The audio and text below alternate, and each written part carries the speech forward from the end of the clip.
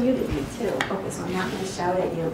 Well, I just want to say thank you for the opportunity to come and talk with you. My name is Tina Grotzer. I've been kicking around this place now, for 30 years. I came as a student to study cognitive science and cognitive development with a very strong interest in science many years ago. At one point joined the faculty, kind of rotated off, rotated back on.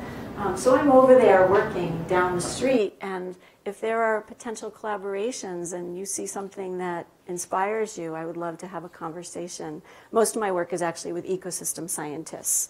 But the work I'm going to talk about today is in collaboration with there's a piece that I've done, and then there's and have been doing for many, many years, and then a piece that's in collaboration with my colleague Chris Deedy, who does work on virtual reality. Which is a whole new world for me. I'm a Luddite, and I've learned to see things in a different way. So that's what I'm going to talk with you about today.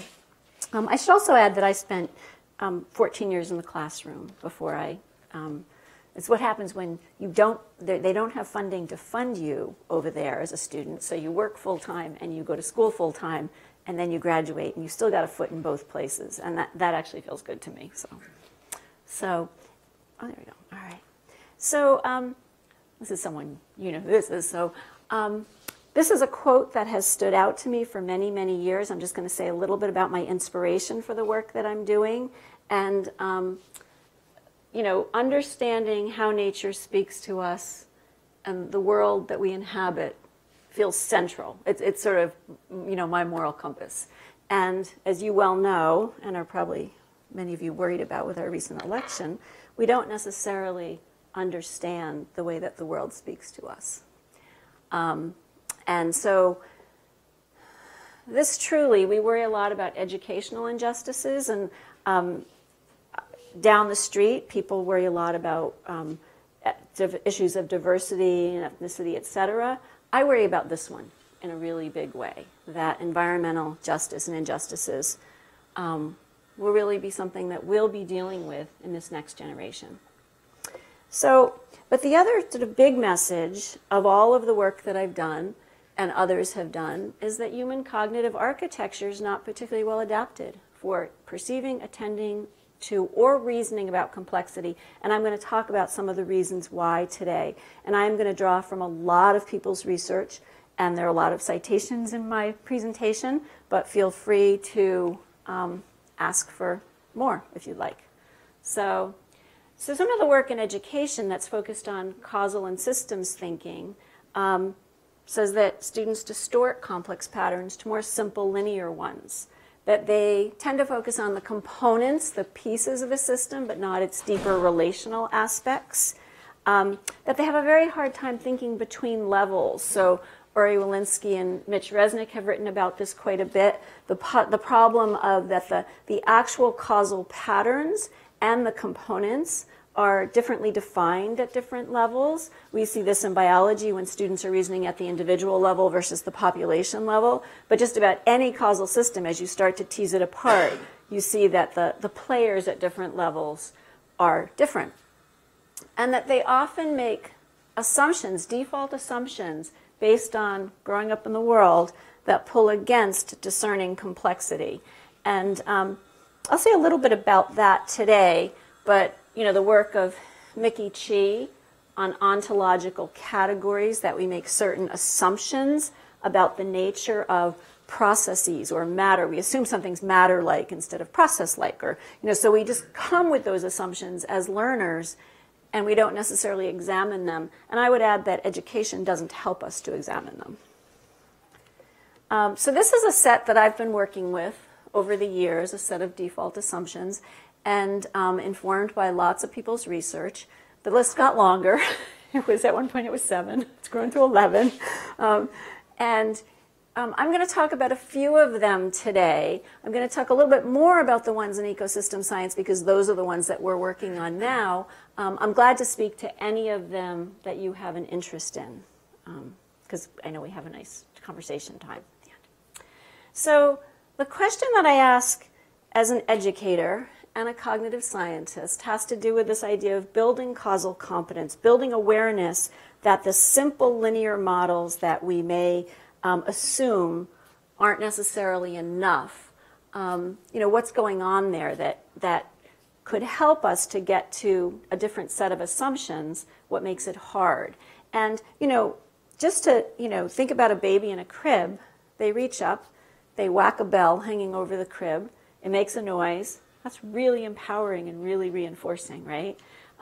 They cry, somebody comes with a bottle, they don't know that somebody had to entertain the little first and, mixed up a bunch of formula and there's a mess all over the kitchen and there's 15 bottles here and there. All they know is they cried and it came. Maybe a time delay, little bit of causal complexity in that feature, but typically it came. So what makes these other types, these other forms of causal competence so elusive?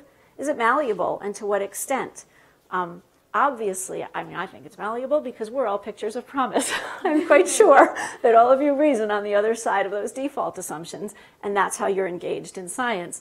So, if one adult can do it, one student can do it, then it's a picture of promise. And I think education has to pay more attention to those pictures of promise than the normative, because the normative is very much the status quo. So some aspects might be developmental, but one of the puzzles in the developmental literature is that younger kids often look more competent than older kids.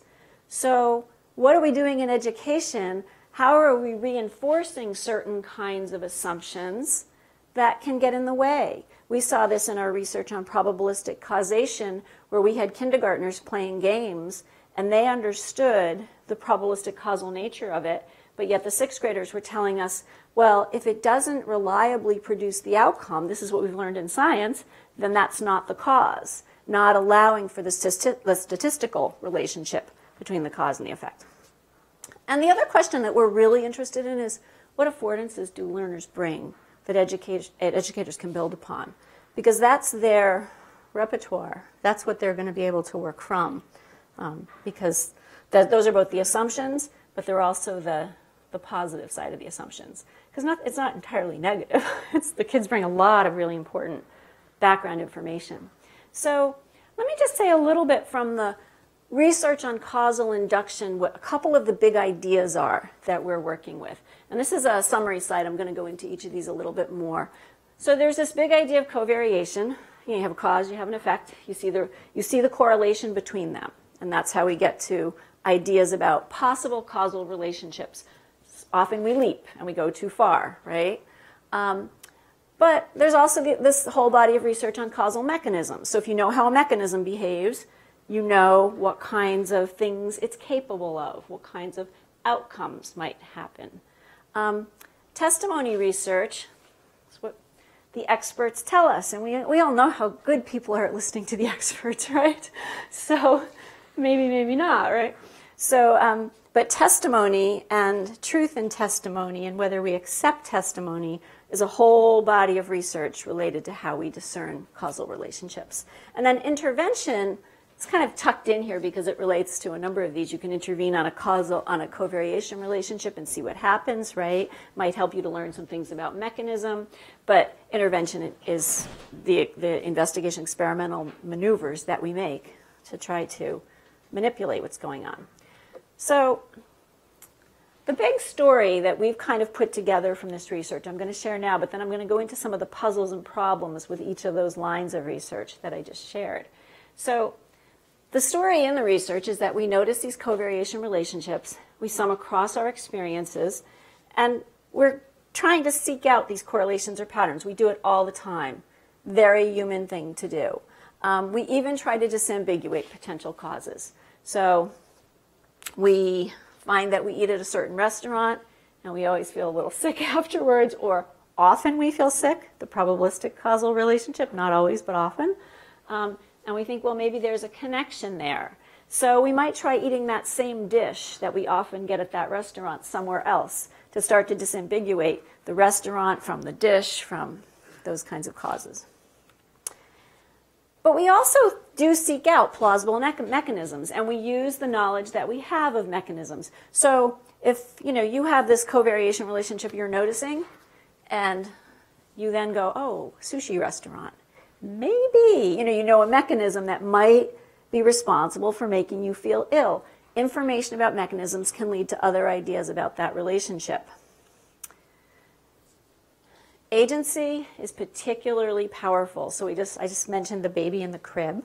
So think about that baby in the crib. If that's really empowering, you do something and it makes something happen, that's a powerful motivator in your causal explanations.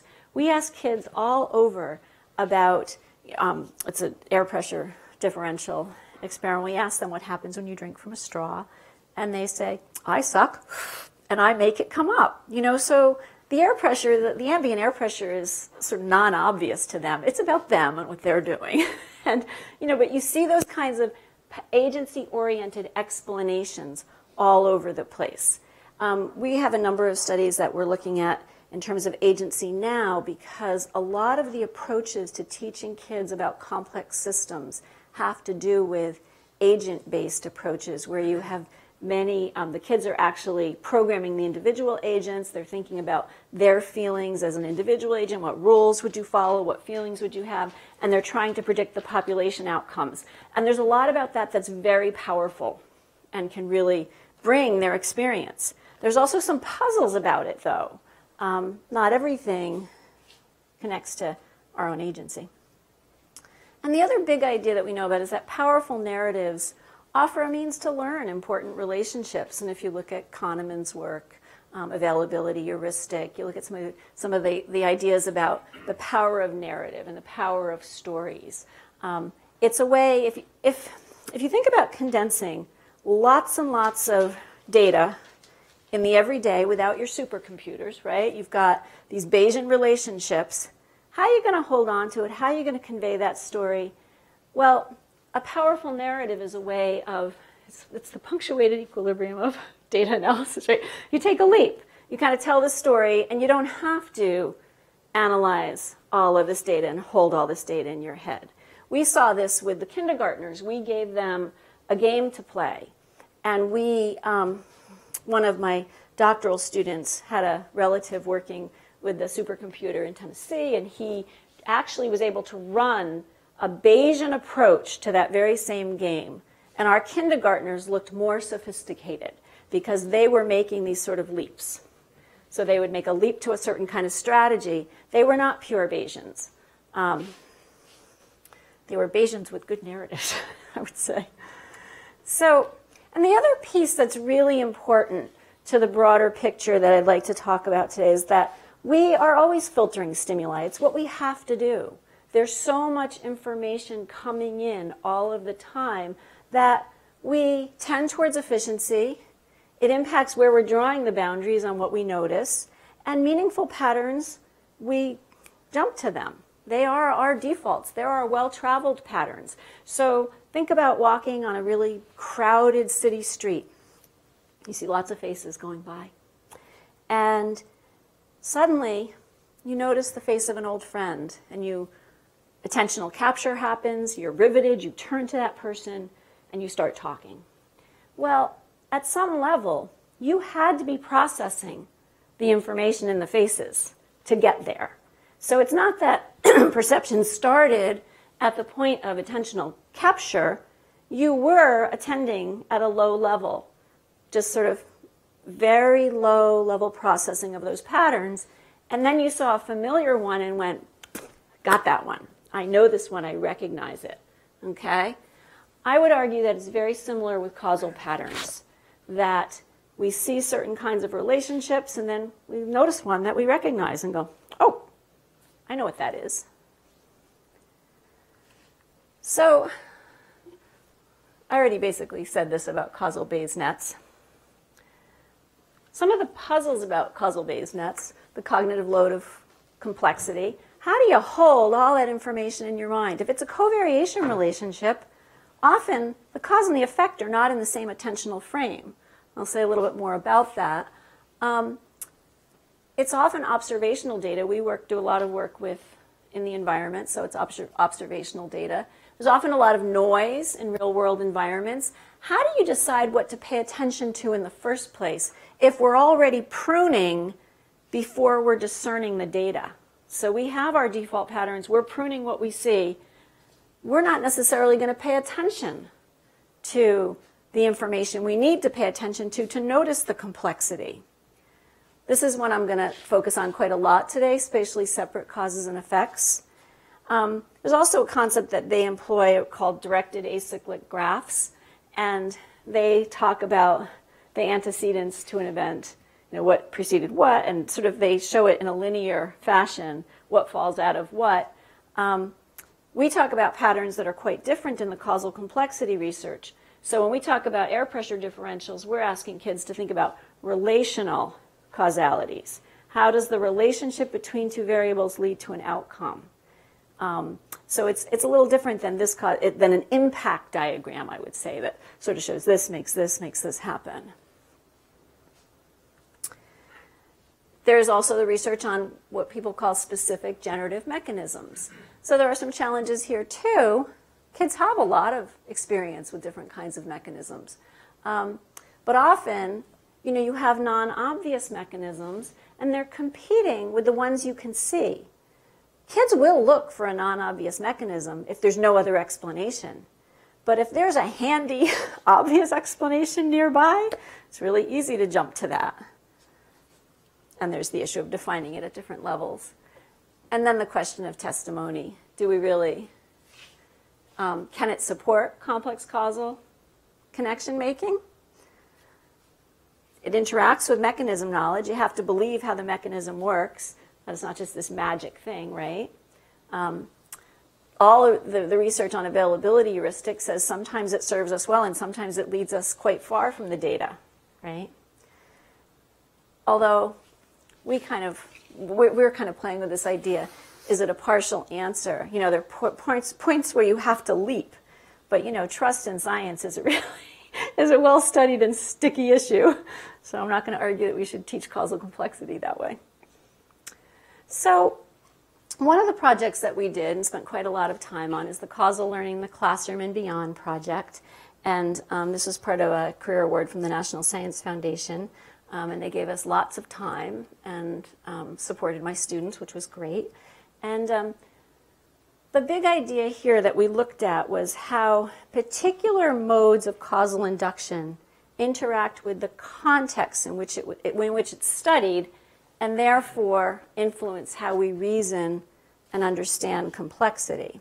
So, the lab studies, if the things you need to pay attention to are sitting on the table in front of you, you're going to reason about them, right? But with complexity, the ontological problem's really big. How do you choose what to reason about? Classroom research, we have certain things going on in the classroom. And then real-world observation, some people study that, look that way to see what kids are doing in the real world. But each of these mechanisms is complicated when you're looking at a concept like, well, I'm going to show you, let me share the developmental concept first, and then I'll share the concept that we're looking at. So in action at a distance, this is this concept that young kids expect causes and effects to touch each other. So they're physically touching, and objects come into contact, and they expect that they'll cause something to happen. But they're very puzzled by things like shadows. Because a shadow, if you think about, you move something, if you move the wall, the shadow is not moving, right? If you move the object or the source of light, the shadow is moving around, but it's not touching it. So things like that can be very confusing to kids. But the research also shows that they can learn some cases. So magnets, remote controls. Sometimes we get inspiration from our kids. So my kid, when he was in 4th grade, said to me, he said, "Mom," he said, "look, I'm on a webcam and I'm watching a beach in Florida." I'm like, "Oh, great. Let me see what you're watching." And he said, "And the people don't even know." I'm like, "Oh, great." So then he said, "And if I wait X number of minutes, I can take control of it and move it." And he showed me how he could manipulate it. Turned out it was actually in his uncle's town. His uncle doesn't know this camera exists. Then he says to me, he said, "I can show you a discotheque in Russia, too." I'm like, "Give me that thing." It was on his iPod, his brand new iPod. And so then he said, "A goat cam in Western Mass, would that be okay?" I'm like, "That's okay. You can have it back." So, goat's laying on the camera. So they can learn about it. They can learn that they can manipulate things far away. Not in lab studies, you're not going to be able to study that, unless you give them a remote control device, but the studies haven't. So I don't think I need to say anything about that. I sometimes put this up for my folks who like to spend all their time in labs. I think that you guys will get this because you're scientists.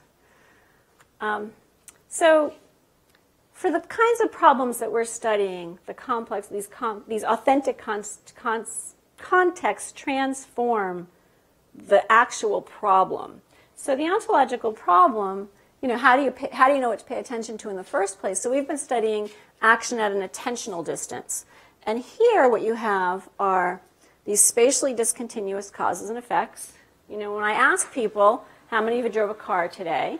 They put their hands up. How many of you thought about a polar bear when you got in the car?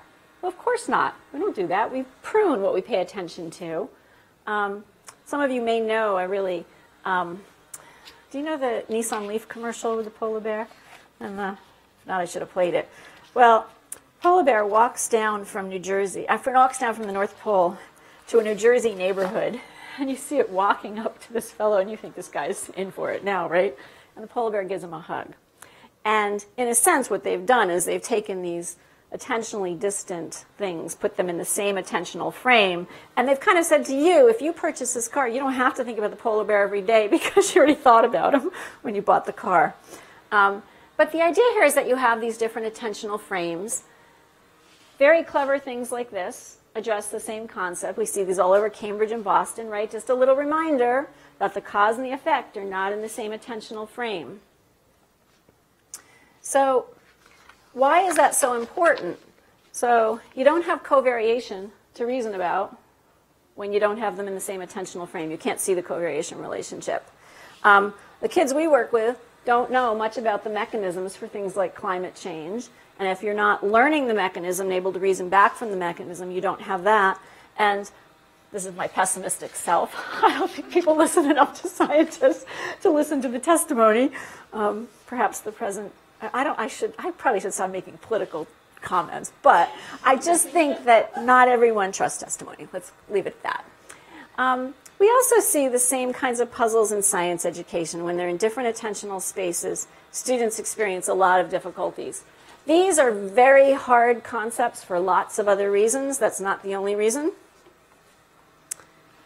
So we looked at we did a series of studies with kindergartners, second grade, fourth grade, and sixth grade. We tried to build on their affordances, after having the experience with the iPod and the kid. I thought, okay, let's see what kids at different ages know about this. We spent a lot of time first just observing in classrooms and on playgrounds. We did a series of interviews. We then curated opportunities in the classroom, cafeteria, and elsewhere to see how kids would think about these forms of complexity. And we did some classroom interventions. So we used open-ended and forced choice scenarios about action at intentional distance. We looked at what kinds of reasoning patterns and problem features the kids actually noticed. And we looked at the variation between and within their responses. These were in schools all around here. So some schools you would probably know. We spent some time at the Banneker. We were downtown Boston. And we did both emergent coding, looking at the patterns in the data, but also applying top-down from our theories what we thought might be going on. So students tended to give local responses. And we would argue that that's a very reasonable thing to do. If you see something happen, if you see a cause, or a potential cause, or you see something happen, you look for a local cause to explain it. That's the most efficient thing to do. You do that before you start looking far away. Of course, if you're an ecosystem scientist, you can't stop there, and that's of great interest to us in our work on ecosystem science. The interesting thing was that we saw local responses persisting across the different types of scenarios. So we had natural science scenarios, social scenarios, different types of science problems, technology, and we saw it across both the scenarios and across the different grades. Very little difference. So no learning about possibilities that was discernible from the kindergartners to the sixth graders.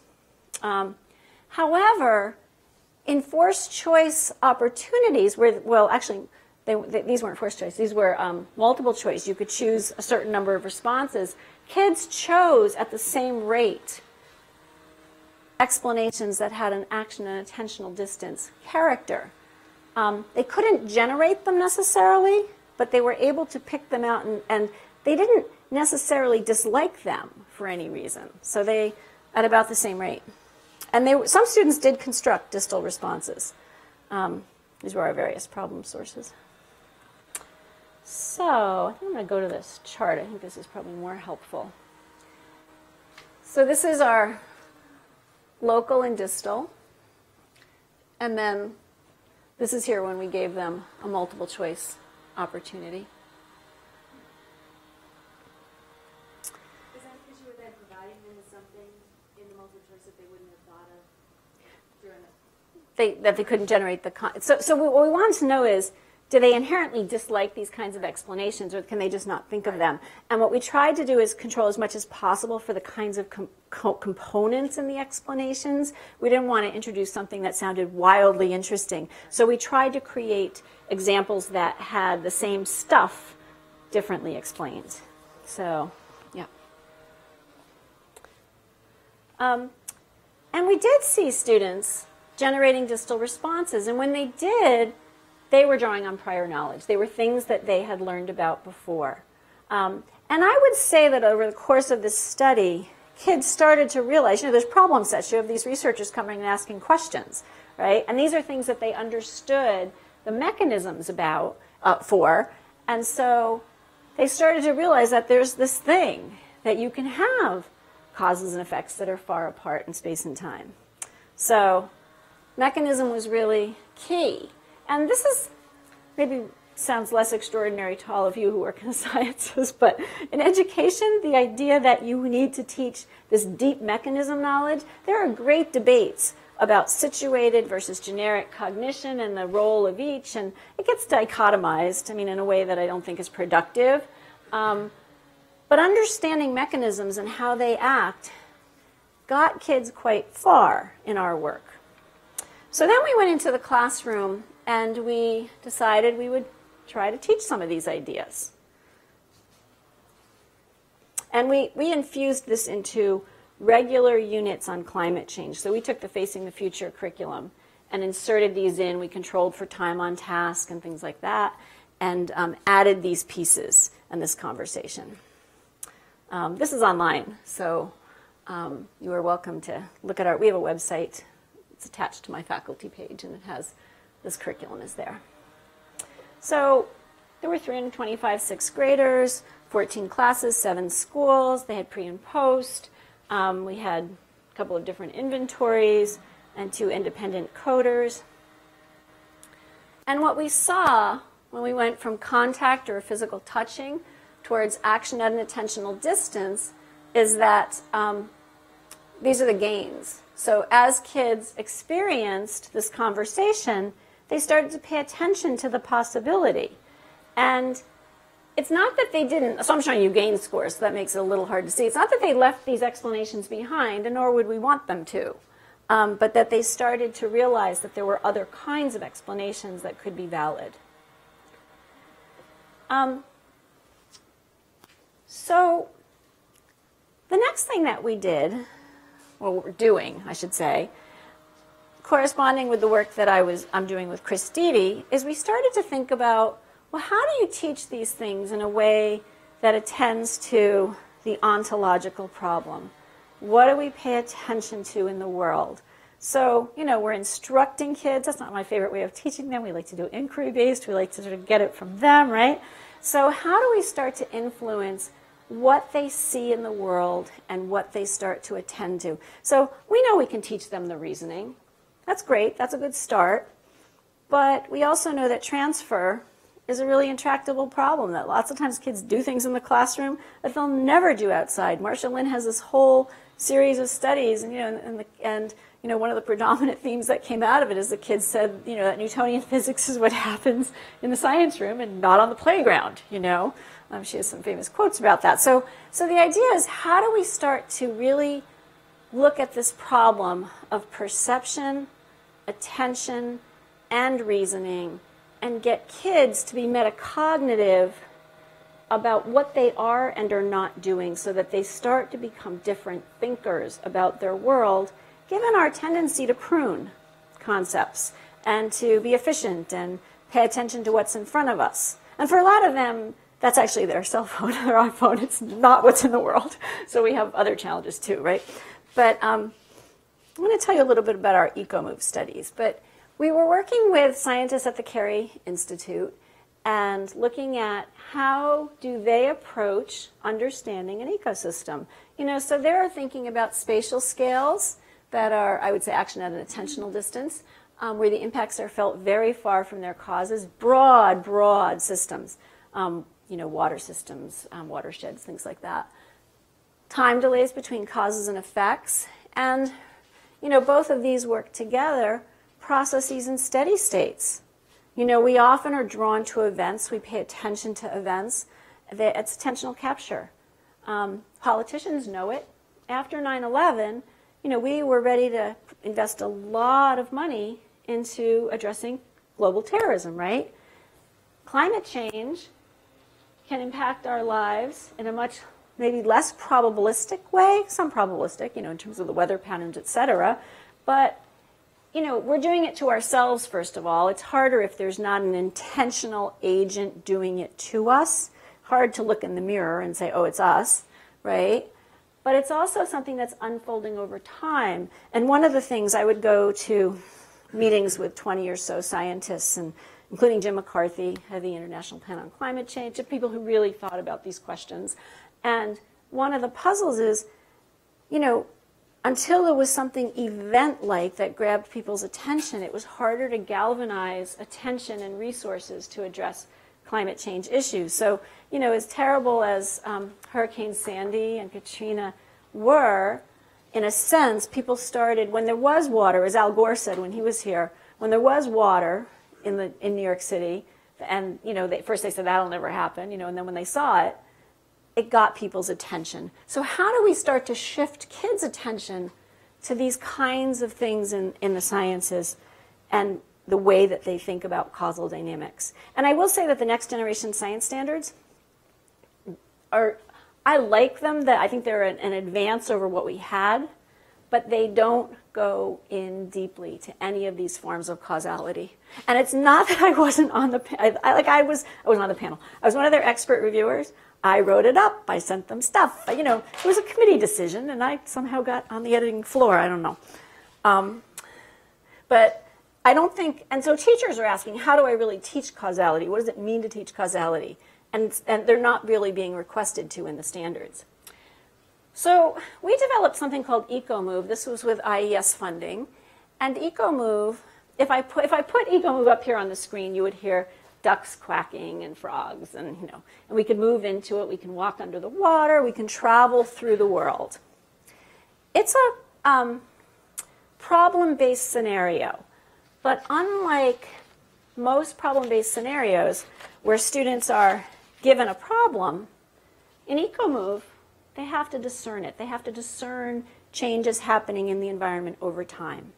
So they move into the environment, they start wandering around doing what kids do, and they, they try to jump off the edge of the world, they go underwater, they chase fish, the fish swim away. They just sort of get to know the world and the space. There's also a lot of tools at the bottom that they start to explore with. So as they're traveling on this calendar, through this calendar, they can time travel in EcoMove. So they can go to different days. And on one of the virtual days, some of the kids start to notice an event which will indeed grab their attention. Then they can travel back in time and see all the things they missed leading up to this particular part of a sequence of things happening.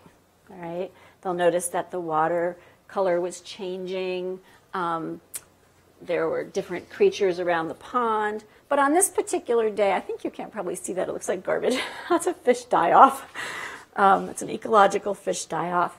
And it's part of a eutrophication scenario that leads to it. And it has a complex series of causes that result in the fish die-off.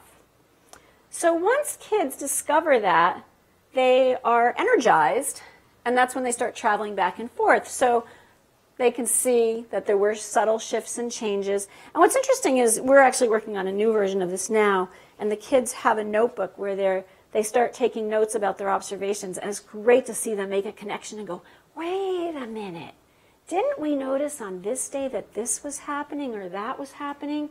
And so one of the things we're asking them to do is to think about their thinking. So the fish die-off caught your attention when you saw that, and you went, oh, something's happened, right? And they actually first assume in an agency-oriented, intentional fashion that the herons they're seeing around the pond must have done it, until they realize that the dead fish are there. So if the herons are killing them to eat them, they wouldn't still be there. But their first assumption is somebody did this, right? So then they start to go back and notice the subtle things that they hadn't noticed.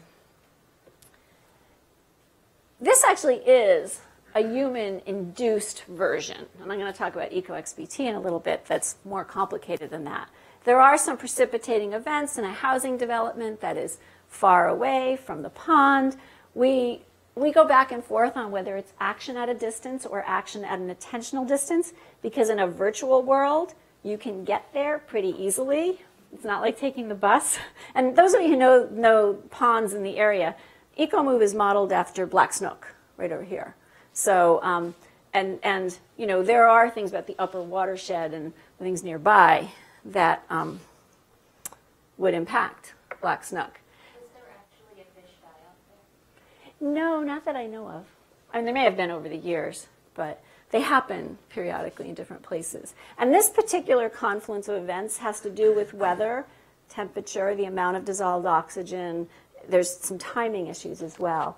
And the fish that die are the bigger fish, not the smaller fish, because they can exist in lower levels of dissolved oxygen. So in order to really start to make sense of EcoMove, students need to know some things about the mechanisms. So we have created little tutorials for them to go into and explore, because a lot of them haven't experienced these in their classrooms. And quite honestly, even if they had, they don't necessarily bring them to bear, because now they care. It's like, the fish died, I need to figure it out.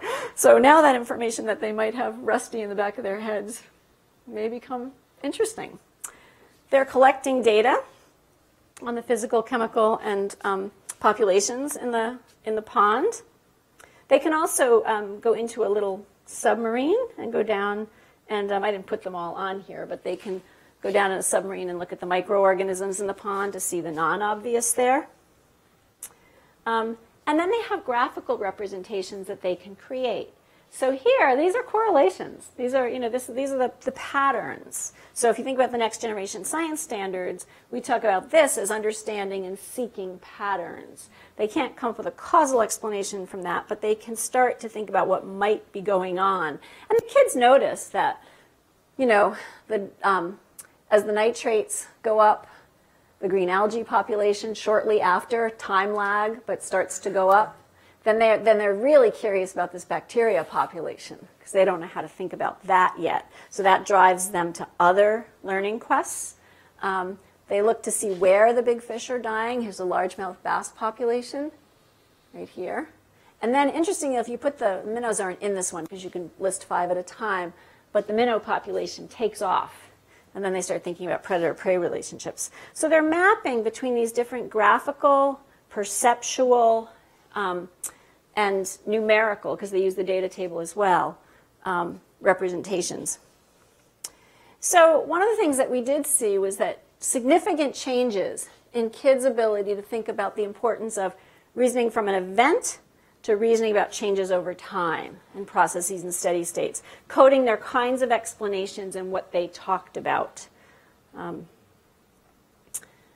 we also want to know, how do they think about the spatial relationships? So in a virtual world, one of the things I really like about this is that we're able to think about, where do they go? This is starting to think about the ontological problem. What do they look at? Where do they spend their time? I'm the skeptic on the team about log file data, because a lot of times somebody will say, oh, look at the log file data. they spent 10 minutes on this. And I'll say, no, I'm looking at the video, and I happen to know they were in the bathroom. They weren't even here.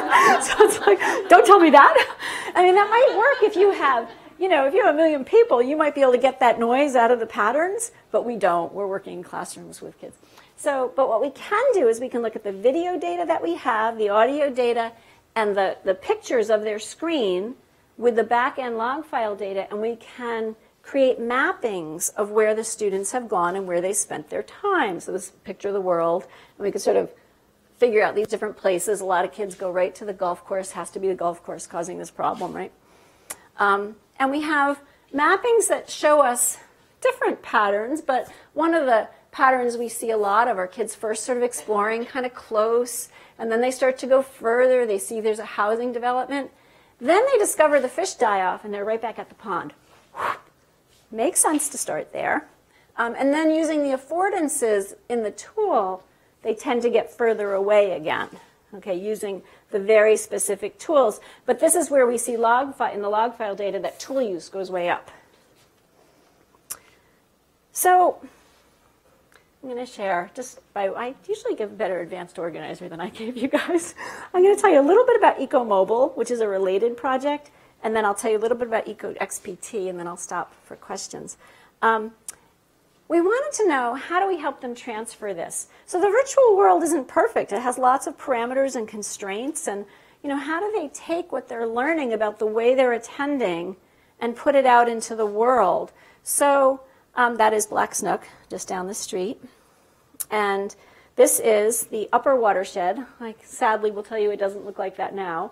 It's so dried up that Cambridge is buying its water from the Mass Water Resources Authority. This is right behind my house. There's two parts of it along 128. This is the part just below, north of Route 2. That's Hobbsbrook. And you can see sort of the relationship to Fresh Pond. So we gave the kids handheld mobile devices and sent them out to the pond. And we programmed tools to use. So some of the tools were connected to what the teacher wanted them to learn around consumers and producers, et cetera. And we put mobile hotspots out in the environment, and they can zoom in on things. And they'll get information about what's there. They'll also get, oops, well, I guess I took them out of here. Why did I do that? Okay, so they'll also get, you can also give them sort of what's going on at the molecular level. You can give them different representations, different movies, and they'll pop up just in time as they're exploring the phenomenon in the world. I think I took it out for timing, but so one of the things that we did is we wanted to give them something called virtual binoculars. We wanted them to see beyond where they were.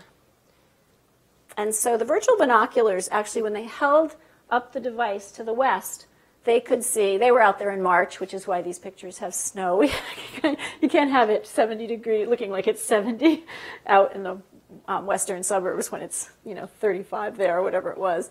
But they can hold up the device and they can get information from these water monitoring stations up near Hobbsbrook. And they can start to reason about what might be coming into the water here. They saw that one. They wanted to know, okay, we need a map. What is that guardrail?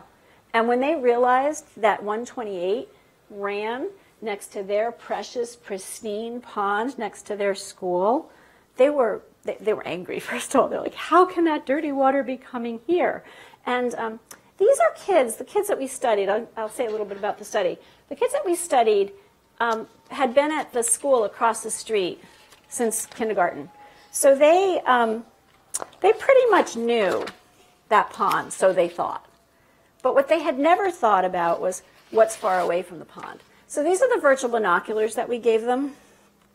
And we also gave them something called a time transporter. Now, if you know anything about the history of Black Snook, it hasn't always looked very good. Over the years, it was a trash heap at one point. And over the years, people have brought it back. Conservationists who care in this area have brought it back to the beautiful, pristine place that it is today. This movie, this is a version of a movie, I'm just going to play a little bit, is someone we transported. So while they're at the pond, they held up their device to the pond, and this is what they would see. any of you who are taking classes at the ed school, this is what can happen to you when you stand up at the end of the class and linger for too long, because the student featured here did just that. He also, this is his cap that he puts on, and I saw him and said, Daniel, we need you. So.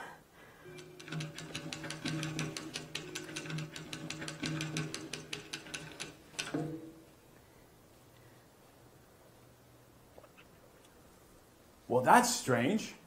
I was just visiting the Nook and, well, who are you? This isn't 1939 anymore, is it? Why have you summoned me here? Wow, look at this place. This really is a survivor pond. Well, why would I call it that? Let me tell you what happened here in my day. Now, when I was even younger than you, back in the 1880s, there were lots of nooks here. There was Ames Nook, Boathouse Nook, Bright's Nook, but they're all gone now. You see, the guys at the water department got worried that all those lovely marshes would let inferior water into the big pond. Well, you know, the one they call Fresh Pond, where we get drinking water from here in Cambridge. So they went around and they started filling them up. But not this one. This is the nook that wouldn't go away. Well, the official story says that in 1889, they filled the nook all the way up to the level of the surrounding land. The water superintendent said that he did not ever expect to see Black's Nook again. But then, 2 years later, it was back, and they had to fill it again. So every day, they added 700 cubic yards of fill. Well, that would fill 70 of those contraptions that you call dump trucks. But in my day, they had to haul all the dirt with horses and wagons. And guess what happened to all that fill? It just sunk. Now, one hot summer night, a great big section of fill sank 17 feet. And 100 feet away, the ground bulged up as tall as a 3-story building, 35 feet in the air. That's scary. They finally gave up trying to fill Black's Nook in 1895. Well, of course, that's the official story. But rumor has it they're still trying to fill it in. Now, we just had a hurricane here last year in 1938.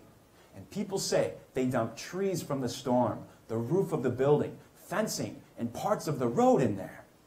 I've heard that they even put old cars, hot pavement, bricks, gravel, cement, locomotives, you name it, right into the nook.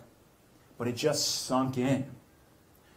Likely, they felt that they could dump all those things in Black's Nook because they built a wall between Black's Nook and Fresh Pond. All right. So it goes on a bit, but the kids at that point, they wanted to know what was under the water. Could we do water measurement, water quality measurements? Could we, somehow they wanted to get under it. They wanted a little submarine. And probably while we're trying to work on science misconceptions, the history teachers are probably going like, that guy has a weird combination of 20/20 hindsight, because he knows things he's not supposed to know. So I think if we were doing it again, we might do it a little differently. But it changed the kinds of questions that they had. The other thing that we can do on EcoMobile is we can map where the kids are at a real pond. This is actually a pond in Lexington. And we're able to see where they go and how they spend their time at the pond. And the teacher can bring that in to the classroom and then talk about it with them. So we actually contrasted 2 different classes, same science teacher. We used a concept called reference populations. We use them in reference to each other. It's a concept from ecosystem science.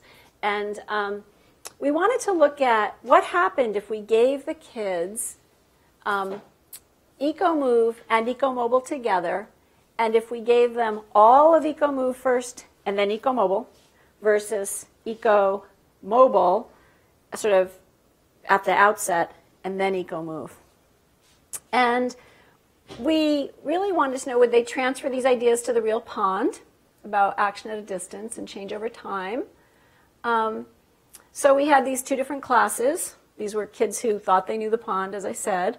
We developed narratives, and we spent a lot of time with the log file data looking and the video data, both from the kids at the pond and in the virtual world. So we looked at both of those.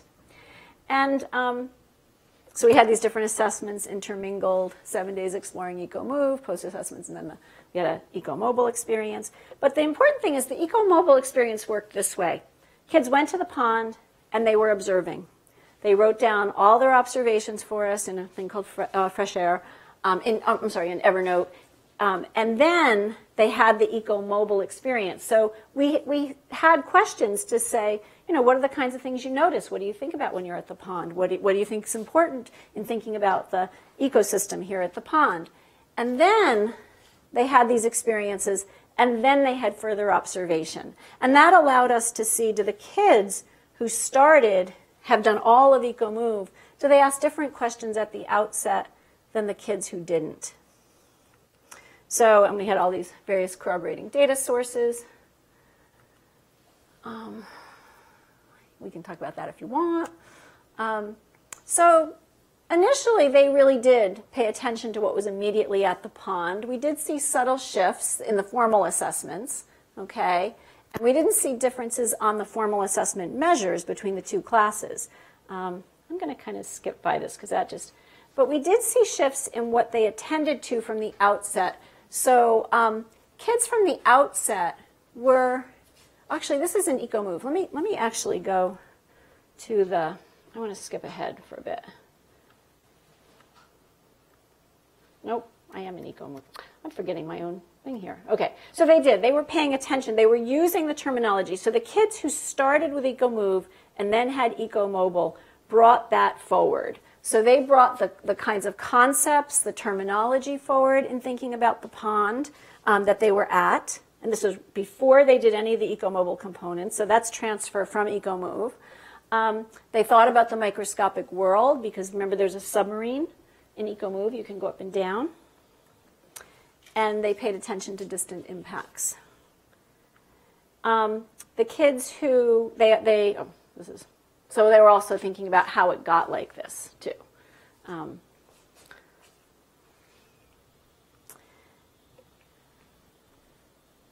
This is more of, whenever you have a sixth grader who's really appreciative to people who are taking care of something, it's kind of, we think that's a good outcome. So they're thankful to the people who have conserved the area. The opposite, where the kids focused first they had eco-mobile and then they had eco-move. These kids were focused on the things you would notice at a pond. I mean, they were interested in the geese. They were interested in what the geese were eating. They were looking for frogs. Great kid conversation, just really different than the kids who had experienced eco-move first. And then after they had the eco-mobile experience, then they started thinking about where is the water coming from. It did shift in that very short experience. They were at the pond for an hour and a half. It started to shift what they attended to. So I want to get to questions, so I'm just going to go through. I just want to show you this one or two slides from EcoXPT. So EcoXPT is an attempt to expand the complexity of the eco-move world, but also to infuse epistemologically authentic experimentation into eco-move. The kids and the teachers, too, don't think about ecosystem scientists engaging in experimentation. They don't know what forms of experimentation they might engage in. This one is an example of an experiment with tracers, where the kids are able to put tracers in the environment to assess their assumptions about where material might be coming from that might be influencing the pond. So they can put it up at the farm and see if the farm is the source. They can put it at another pond. They can put it near the housing development. They think it's sewage. They can put it in the toilets.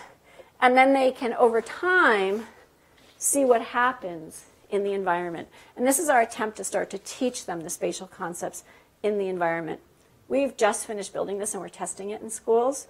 So I wouldn't say we were finished testing it. We're still tweaking. So that's what we're doing now. And if you want any additional information on the concepts that I put up, those 11 concepts, those are all outlined in this book that I put out in 2012. Slide credits, so let's leave it like that. So I'm going to stop there. I kind of put a lot out there. I know your lunch is here, and so I don't know if you sit together and eat lunch and talk and have, that would be great. I would love that. I would love to have you talking to each other too. So. All right. Thank you.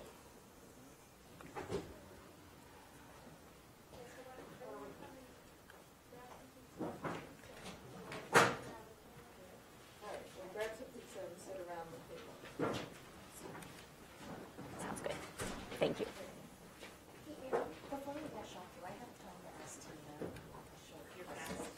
Okay. Well, maybe I need to. Come ask me right now while I'm packing up. So, this is all so interesting and so relevant to the research that we're doing.